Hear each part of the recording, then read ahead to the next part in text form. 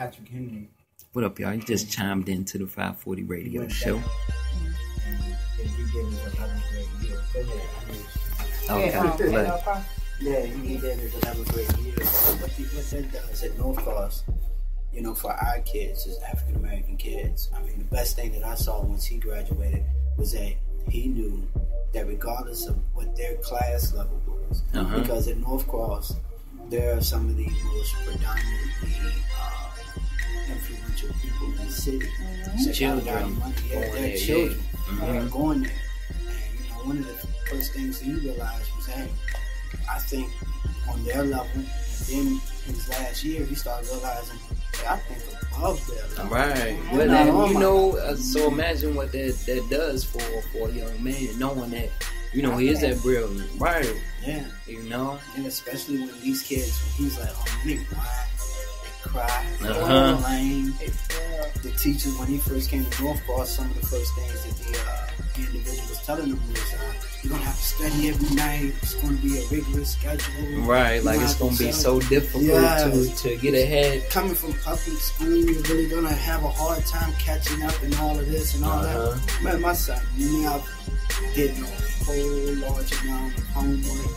He never spent a lot of time doing a whole lot of studying. Yeah, he was soaking it up. Just jumped in it. Yeah, that's Antwyne Calloway, by the way, y'all. And I got Alicia Merchant here. We talking about the difference in the learning from public school, private school, you know, and honestly, my personal opinion, the public school is threatening to kids' futures and can be damaging to kids' futures. You know, when they get caught up on the underdraft, you know, because how some kids just get brushed to the side and just get lost in that system, man. You get labeled early. If you don't have the right support system, it's hard to shake those labels off and really get any further in life. Well, in public school, there's two main things that can happen to you. You get lost, or you can find yourself getting pushed through. Right. You get lost because you want a better education. You want your kids to receive a better education. But as most of us as working parents, we don't have a lot of time to dedicate to it. Because we're still trying to make sure the household is taken care of. Gotta pay them bills. Yeah, so either your kid can get lost, or either if your kid falls behind, the first thing they're going to start trying to do is like push your kid. Right. Now, I have a nephew right now, but they are literally like, it's time for you to go. You need to be about school. Yeah, they ain't really focused on is he learning what he need to learn. They just like, yo, let's do whatever it takes to get him out of school so we ain't got to deal with him no more. And then even for the kids that do have to go into like the special education programs, I know I had a cousin once at Fleming that had to go into, she had a learning disability, she really did. Okay. But they would put them in the back of the school, like they had a classroom in the back, they didn't have air conditioning. They would shove them off. Like mom, you know, she come on about it and she kind of like, you know, made a real big deal about it because they would just put them in the back, like I know, away from everybody. Like at Fleming, Campbell Hall was the place. Where my homeroom was. I ain't have classes over there. Don't tell nobody. You had one or two classes. See me hanging out at Campbell Hall. But you know, we all had some classes, and that was the science time. Right, it sure was. Shout out to Miss Burwell over at Fleming back in the day. See, and I never got to go to Fleming. I used to skip from PH and ride the bus over to Fleming. Okay. But I forgot my came from the West public school. Yeah. And you know, the teachers, I can even feel where they coming from because they don't. I feel like teachers definitely aren't paid enough. You know what I mean? So when you underpaid and overstressed with trying to deal with kids who got a ton of issues to deal with before they even get to school, it's a mess at times. You know what I'm saying? And you know, a lot of kids are hyperactive in school and really not interested in a lot of the, you know, just sitting there and learning what they're trying to teach. And they are a lot of ones that get labeled as the problem kids or... Well, education, I mean, I think sometimes education gets overlooked in the household.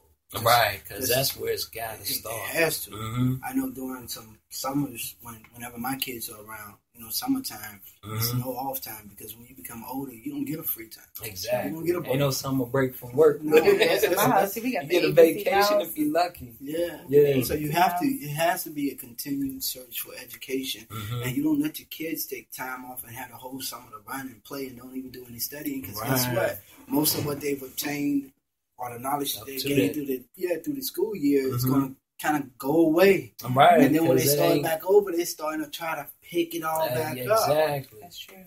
So you have to kind of, during the summertime, as parents, yes. During the summertime, yes, it is. Make sure your kids remain focused. Give them 1, maybe 2 weeks out to where they can run and do their thing, but it's like right back to it. Let's study for what you're going to be going through next year. Right. Even if you got to do summer school, that's what summer school is for. A lot of people exactly. That's what if you're just behind, but you can actually. Right. Even if you did good all year, make good grades. Summer school still is beneficial. Yeah, it is. It is. So putting in work on both ends, making sure you stay in PTAs and coming to meetings. And yes, that's right, parents. All them papers that be coming home in the kids' book bag, don't just throw them in the trash. Just take a look and see what's going on at school sometime.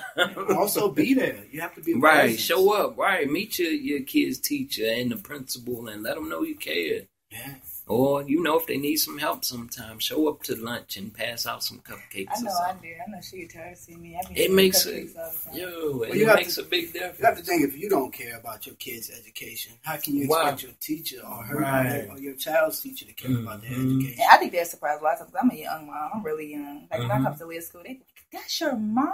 Right. The kids, because they ain't used to seeing that. Yeah, and I love it that God has blessed me with all this free time that I can do that. Like, I can. Because, all the little kids probably be wishing their parents would come to school. So I mean, cupcakes, not when you get to high school, though. Yeah, but them early days. Trouble. I ain't want to see I try to enjoy it now. Right. You see your mom. Elementary, you see your mom and dad come through the door with some cupcakes. You light up like, that's your mom. But yes, man, parents, for real, we got to take our children's education back into our hands. You know what I'm saying? A lot of that responsibility is ours. So, I do little stuff like me and my daughter was playing Legos, her little Legos she got for Christmas. And she got the little fake money thing too. Mm-hmm. And we was playing little store games. She had made a little house, and I asked her what kind of business would it be if she had a business. And it was a pet store, and she had little cute blocks like, what kind of little pets would you sell in there? And I act like the little figure. I came and bought a little, I think it was a puppy out of there. It cost like $20. She said it was $21. I gave her $23. They say you got to pay attention to kids when they do stuff like that. Little signs like that can mean like building stuff, could be entrepreneur. Right, exactly. Like which brings me to another subject. Well, let's just roll with it. Because when I did go to North Cross or whatever, I had met this. I don't know if y'all know Alex Hash. Does anybody know him? No. He's with Gideon's Army, which is like a local community service. Gideon's West Side. Gideon's Army, yeah. And they do a lot of community stuff, but she's a really good person too. Awesome. Okay. I like to meet him.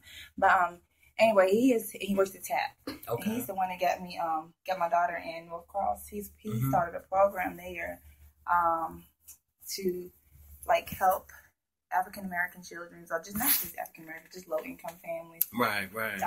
Because it's not just a black thing. Right, it's just low income. Right. It was all. That's why I said let me change that, because it was low income families, and basically like depending on how much money you made, like they cover 50%. So I paid about $500 for it to go, which is good, and it would basically depending on what grade. Kindergarten was a little bit more, I guess, because I had to focus more. But regardless of that, his goal is to break the chain of poverty in the black community or whatever, and so that we can like get kids into school. I mean, whether you want to believe it or not, like what school you go to does matter. It does. People try to say it doesn't, but it does. I mean, you can get the same degree at what is it in Richmond? VCU. You can go to VCU, but if you go to Harvard or something, you can get the same degree, but it does matter. It does. And he wanted to actually get people in that school. You get scholarships at North Cross and everything. Okay. Get you into them, colleges, so that we can have doctors and lawyers, and so they can get their kids, and so kind of break that chain of poverty. That's why he started it. So it's really good, because Yeah, shout out to him. What was his name again? Alex Hash. Alex Hash. Shout out to you. We gotta meet you soon, Alex. Yeah, I'm gonna get him in here. Y'all would love him. Word. But that's what it's actually a program that he started with Dr. Proctor, and Dr. Proctor's completely down for it. Like oh wow. So it's just like a whole set of new, not just black kids. I mean, it's just like some low income white families, Mexican, whatever. Like they just brought like a whole nother crowd in there. Oh wow! And they do like financial aid, so it's just to break the chain of poverty. So I thought that was great. It is, because we need to start raising doctors and lawyers. And so much more than entertainers, right? Athletes, right? Rappers, and yes. You can put us in any field and we're gonna excel because you know we naturally just brilliant, but. You know, it really starts from childhood. We really got to encourage our children. Even, you know, if your child come home, got a picture for you, you don't even know what it is. Just tell them it's the most beautiful picture in the world. Keep drawing. Ask them, well, you know, just encourage them, uplift them, inspire them, let them know they can do anything or be anything. And the earlier, the better, for real. Yeah, it's the 540 radio show. Y'all keep it locked.